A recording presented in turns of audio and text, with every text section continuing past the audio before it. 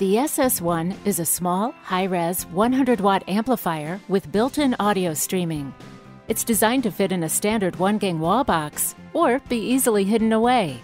There are several wiring options that can be used to fit any retrofit or new installation job. This audio zone in a box can be used to add music to any room with ease. The SS1 can use StealthStream share technology to play audio on up to 6 audio elements at the same time in perfect sync and fill the whole house with music. The SS1 has tons of connectivity options. It can be connected to the network with an Ethernet cable or over Wi-Fi. It can be powered directly from a PS1 power supply or from an Ethernet cable with our TPoE adapter. The audio output on the SS1 uses a 3.5mm connector and allows you to connect the audio element to a more powerful amplifier for use in large spaces. It even has an optical audio input, giving you the ability to connect a TV or CD player to your TO audio system. The SS1 is also capable of running in standalone mode without an MC. Simply connect up to 6 SS1s directly to your home network with an Ethernet cable, and away you go.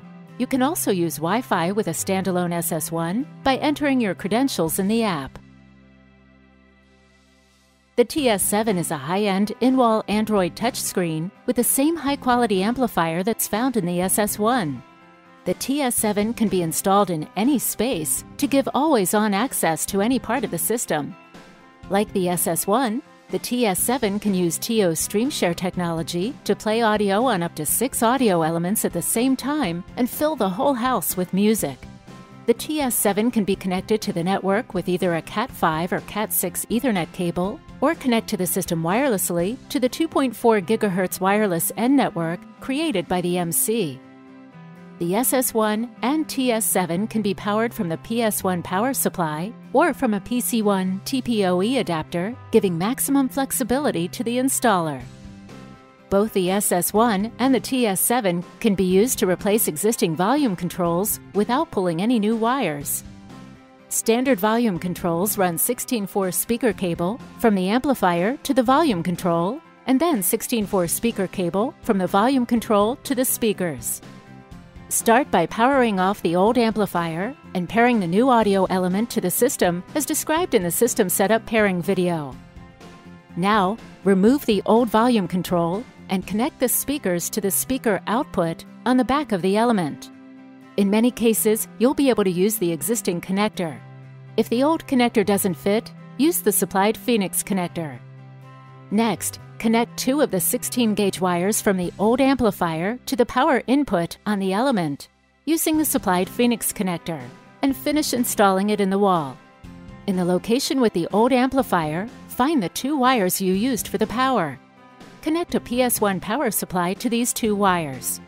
Make sure to match up the positive and negative wires. Both the SS1 and the TS7 can be used to replace existing keypad volume controls without pulling any new wires. Keypad volume controls run 16/4 speaker cable and Ethernet cable from the main unit to the keypad, and then 16/4 speaker cable from the keypad to the speakers. Start by powering off the old amplifier. Now, remove the old keypad and connect the speakers to the speaker output on the back of the element. In many cases, you'll be able to use the existing connector. If the old connector doesn't fit, use the supplied Phoenix connector. Next, connect the 2 16-gauge wires from the old main unit to the power input on the element using the supplied Phoenix connector. Terminate the old category cable with an RJ45 to be able to plug into the back of the element and finish installing. In the location with the old main unit, find the 2 wires you used for the power. Connect a PS1 power supply to these 2 wires. Make sure to match up the positive and negative wires. Finally, make sure the Ethernet cable is connected to the TO system through one of the yellow ports on the MC, or through a gigabit switch connected to one of the yellow ports on the MC. Both the SS1 and the TS7 can be used to replace existing A-bus or NetStream systems without pulling any new wires by using a PC1 power coupler. A-bus and NetStreams run an Ethernet cable from the main unit to the keypad and 16/4 speaker cable to the speakers. Start by powering off the old main unit. Now, remove the old keypad and connect the speakers to the speaker output on the back of the element. In many cases, you'll be able to use the existing connector. If the old connector doesn't fit, use the supplied Phoenix connector. Terminate the old category cable with an RJ45 to be able to plug into the back of the element and finish installing. In the location with the old main unit, find the Ethernet cable you used. Connect this Ethernet cable to the Ethernet out side of the PC1.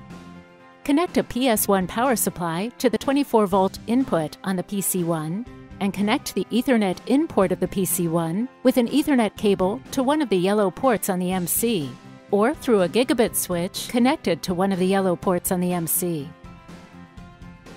The SS1 can be installed in several different ways, giving you maximum flexibility.